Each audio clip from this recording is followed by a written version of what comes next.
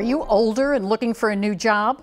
Ingrid Collins and Valerie Hudgens with AARP have some great strategies to help you expedite a job search and find the job you want. Valerie and Ingrid, we've just been chatting about jobs and situations, and what an incredible topic to cover because, you know, folks don't want to retire. They don't want to see that 65th birthday or 66th birthday and say, that's the end of my working life. So what are you all seeing in the job force now?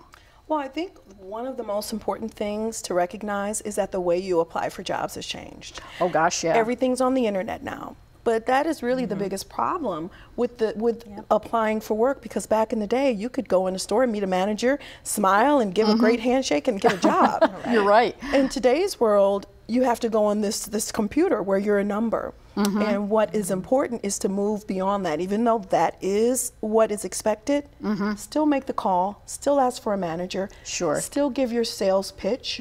So there's ways you can move around that a little bit. And speaking of a resume, now we mentioned that, you know, you don't want to necessarily, you know, put all the details of your resume in there. You can kind of age-proof it and put in the relevant items. Absolutely. I think that's what someone who's reviewing resumes actually wants to see.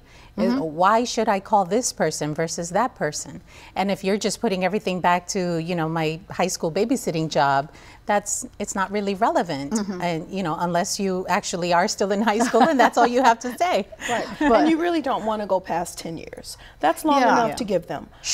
And so so using that relevance piece, your cover letter attached with that will fill in the gaps of if there's time frames missing, you can fill in the gap. But the resume itself, as Ingrid said, the relevant part of why you're looking for this job, why you're a fit, is what's important on your resume. And leave off the years of your college or high school. Leave off those years. Yeah, if that's a really necessary detail, they can find that out as easily.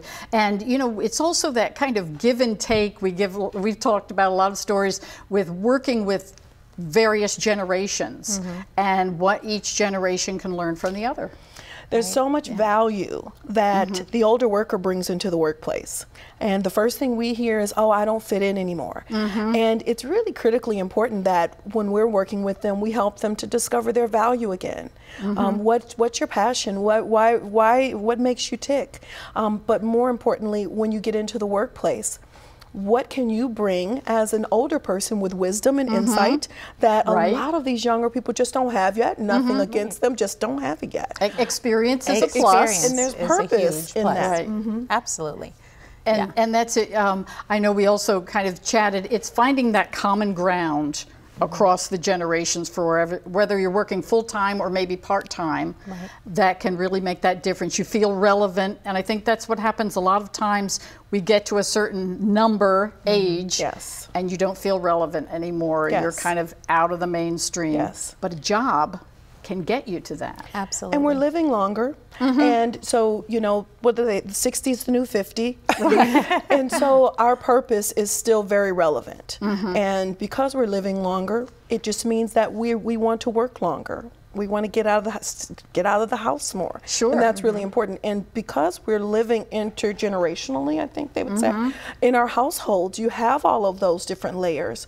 It's not going to be much different in the workplace. Oh, sure. So you'll have all those common experiences, and we can learn from the younger generation, and they learn from us as well. Always, yes. And you have to open that door, because sometimes, while it might feel uncomfortable or intimidating, especially if you've had a job change or you've moved to a new town and you don't know anyone, it's no different. No matter who the surrounding people are, you put yourself out there and say hi, introduce yourself. Absolutely. Thank you so much, ladies. And Ingrid and Valerie, I love this approach of using your age as a selling point. Thanks for all the great do's and don'ts for getting a job later in life. Thanks again. Thank you. Thank you for having us.